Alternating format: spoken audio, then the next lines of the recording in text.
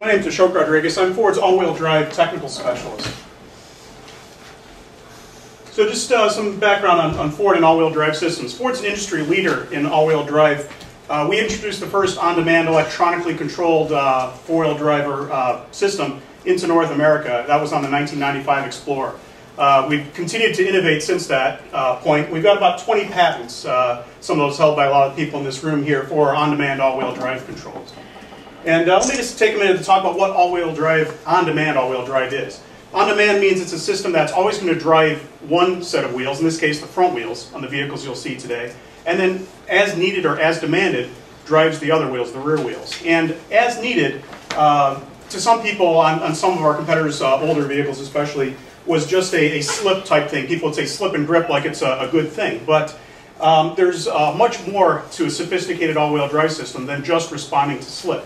So if you look at some of the inputs that our system's using, the things that it's measuring, it's going far beyond that. It is measuring the wheel speed, so if something does slip, we'll still be able to respond to that. But it's looking at the actual speed, how fast the vehicle's really going using some of the inertial sensors on the vehicle, despite what the tires may be doing. It looks at the steering wheel angle sensor to figure out what the driver is actually intending, where they're pointing that wheel to try to get the vehicle to go. It's looking at the actual and estimated torques that the powertrain controller is generating. The powertrain controller is able to get a very accurate estimate of how much torque is actually being produced and how much the driver actually wants. We're also looking at the accelerator and the brake pedals. All these things end up being a very good indication of what the customer actually wants that vehicle to do, so we can try and provide that for them. We look at the lateral acceleration. That's basically the cornering force that that vehicle's generating, how hard that's cornering. And then we're going to look at the actual yaw. That's the turning, the rotating of that vehicle. So we can use those things to help figure out where the vehicle's going, where the driver wants it to go.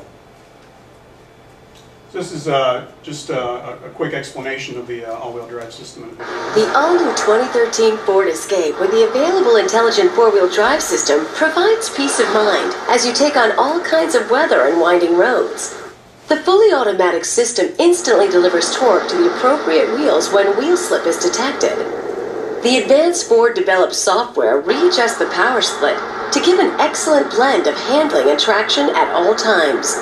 By assessing road conditions 20 times faster than the blink of an eye, the system is able to sense traction input 60 times per second and automatically adjust torque distribution as needed. The all-new Ford Escape. So getting into a little bit of technical detail about what the control system does. The first part is what we call the traction module. That's the more traditional focus that people have had for all-wheel drive systems, and this is kind of the don't get stuck type thing, or make sure that the vehicle does well for winter driving from just a traction perspective. This is a low-speed thing. That's, say, subdivision type driving speeds and lower, 25 miles per hour, 40 kilometers per hour, and lower. That's the primary operation, and that's going to basically focus on sending torque preemptively, or what we call in a feed-forward manner. Take care of something before it happens. In this case, we're looking at taking care of slip before it happens and trying to prevent it from occurring in the first place. Now there are some circumstances, not too common, but it does happen that wheels can slip, and we'll look at not just the degree of that slip, but the duration of that slip in order to properly judge our response and get rid of it as quickly as possible.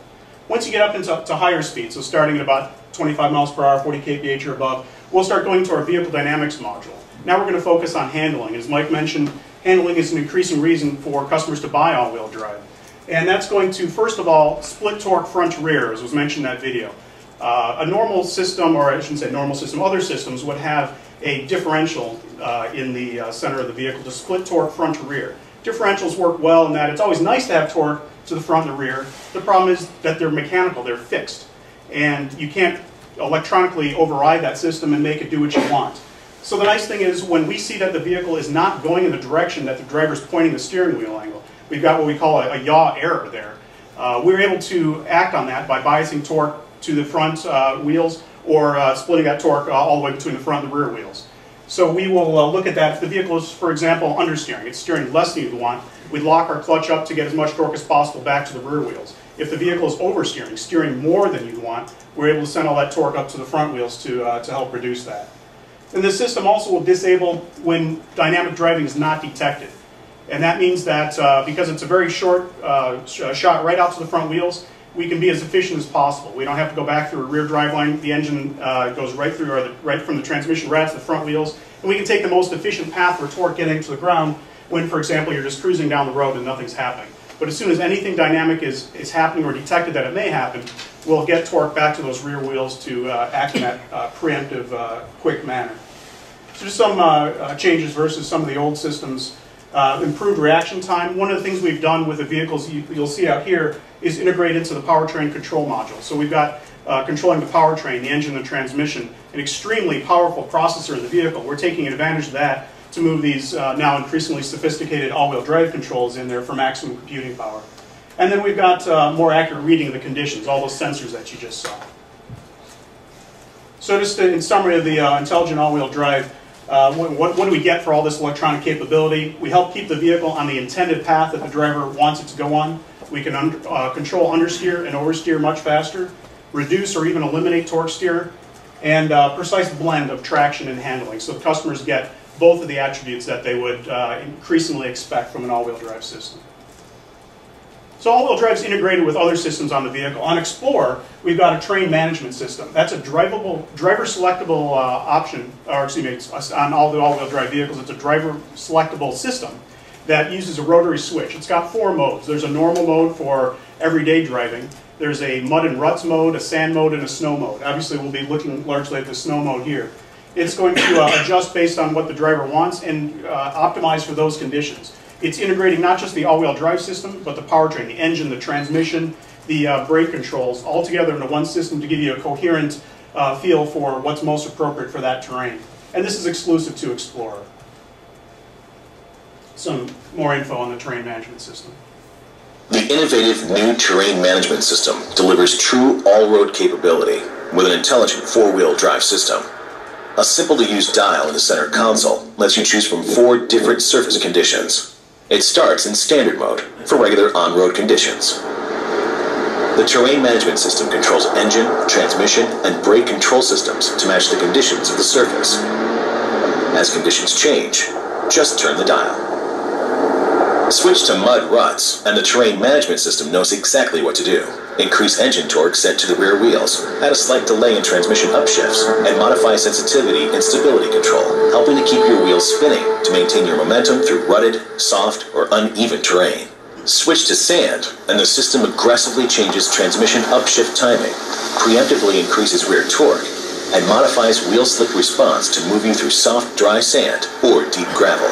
And for a firm surface that is covered with loose dirt or slippery snow, switch to grass, gravel, snow. The system reprograms to faster transmission upshifts, increases slip and stability control, slightly adjusts engine torque, and improves yaw control, all for more confident handling in challenging slippery conditions.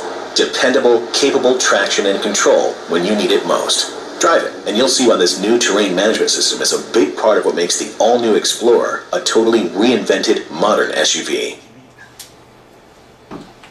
So as mentioned before, all-wheel drive is acting with other systems on the vehicle. Another one we want to talk about today is torque vectoring control. This is a brake-based system. It's utilizing the vehicle's brake, the existing brake system, with controls that balance and optimize that engine torque and the brake torque in order to get the vehicle around corners in a better fashion. So primarily what it's doing is applying torque to an inside wheel. As we mentioned before, we've got differentials on vehicles. We don't use one in the center because the on-demand clutch system works in a more efficient fashion. But almost every axle out there has a differential in it. And differentials are nice in that they send torque and an axle equally to the right and the left. Normal driving, that's exactly what you want. The downside of a differential is that when you start losing traction on one side or the other, that equal split no longer helps you.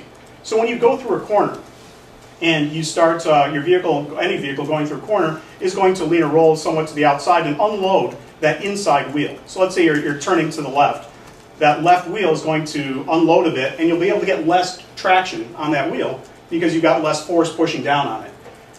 The problem is with the differential, as soon as you lose traction on that inside wheel, you've got an equal amount of torque you can get to the outside wheel, which is basically limiting you. You're stuck right there by the limit of your inside wheel. So what torque vectoring control is going to do is apply a brake in that situation in order to allow extra torque to be transferred to the outside wheel. That's going to give you that vectoring, that extra force to help pull you around that corner from the outside wheel. And the system's tuned to minimize the amount of vehicle deceleration because it's just coming in when you're at that limit. So torque, as far as advantage to the customer, torque vectoring control is going to increase the traction and the agility of the vehicle when you're on throttle and you're turning the vehicle. It's going to provide more grip, better handling. It's a real confidence builder for a novice driver. For a more experienced driver, it lets them take full advantage of the capability of that vehicle because they can use that extra traction on the outside wheel when they go into a turn. Last one we want to talk about is curve control. Curve control is a high-mu system. It's not something we're going to demonstrate here, but it's a technology we wanted to mention in that it's a very powerful system to help stabilize the vehicle if the customer is coming too fast into a turn.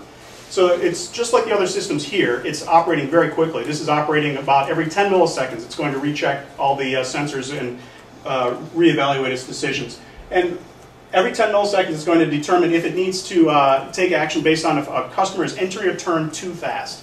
If they're coming to a turn too fast, it's going to use both the brake and the engine system to reduce torque. It's very powerful and very quick. It can actually scrub about 10 miles per hour of speed off of a vehicle within a single second. So that's all done to stabilize that vehicle, let the customer, help that customer maintain control of the vehicle in a corner.